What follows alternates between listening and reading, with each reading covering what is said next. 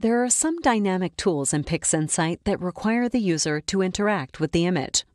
One example of this is Dynamic PSF, which models the point sources in our image. Dynamic PSF requires the user to select the stars. When we open the tool and click on a star, the dynamic session begins. We know this because we can see that dynamic mode is enabled here.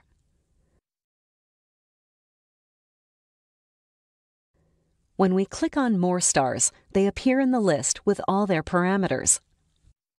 All the dynamic tools in PixInsight lock the image that we're working with. This is because dynamic tools need to collect data from the image, so no other tools can modify the image while the dynamic tool is in use.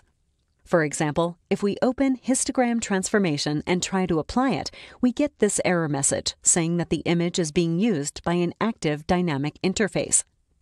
Once we've done everything we need to here, we can cancel the dynamic session by clicking on this button.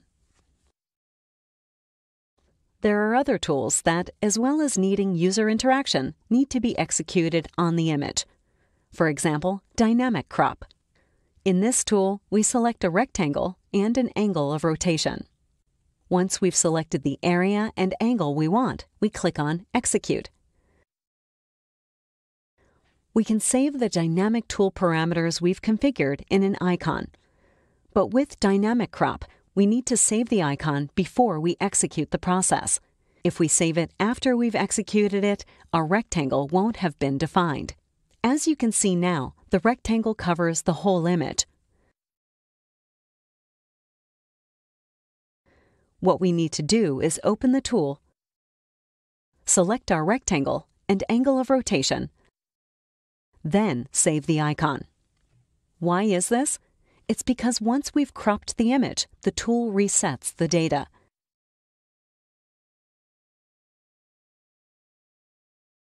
Another frequently used dynamic tool is Dynamic Background Extraction, or DBE. We use this tool to model gradients. First, we click on the image to define the symmetry center of the gradients and activate the dynamic session. Then we start clicking on points in the image to select samples of the background. In this case, we're selecting a few rings of samples.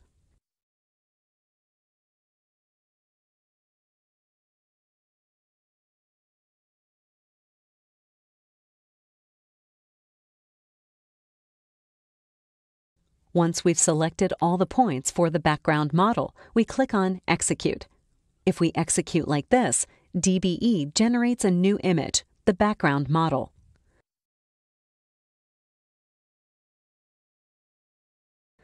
But if we tell it to correct the image, the execution modifies the image. What does this mean in practice? It means that the samples are collecting the data again from the image in its current state. This means that if the gradients haven't been completely corrected, we can execute DBE repeatedly in the same session until the gradients are corrected. We can even add more samples if we need to.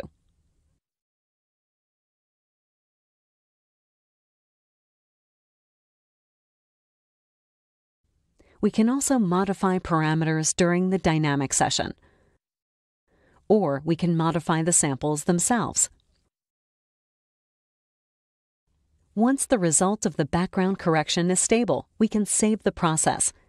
This icon will contain all the current sample positions and sizes, parameters, and local background measurements. To finish, we cancel the dynamic session.